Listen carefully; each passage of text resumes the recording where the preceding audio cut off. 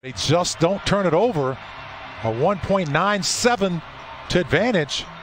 Boy, we've got Al Horford and Moses Brown on the floor at the same time. 4 or 5 times before it's finally collected by Moses Brown, who just inhaled rebounds against Minnesota. And there he is with the easy slam off that nice pass from Dort.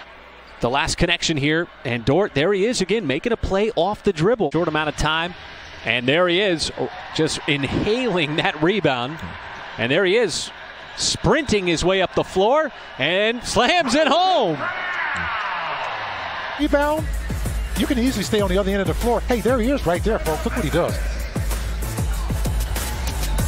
Oh, you know, he can shoot the three as he did on the previous possession, but he can also play in that mid-range. It's a terrific block by Brown. It's going to lead to a fast break opportunity. Odd man rush as Mihailuk punches it home.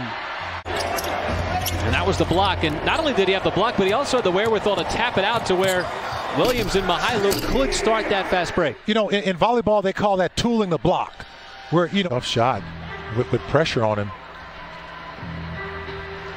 Poku, nice pass underneath, and there is Brown to hammer it home. Who's his Brown? His 3rd career double-double. And boy, this one came in a hurry. You see how quickly it happened in the second quarter with about 5 minutes remaining. And how about this? I mean, he did it, you know, as fast as he did.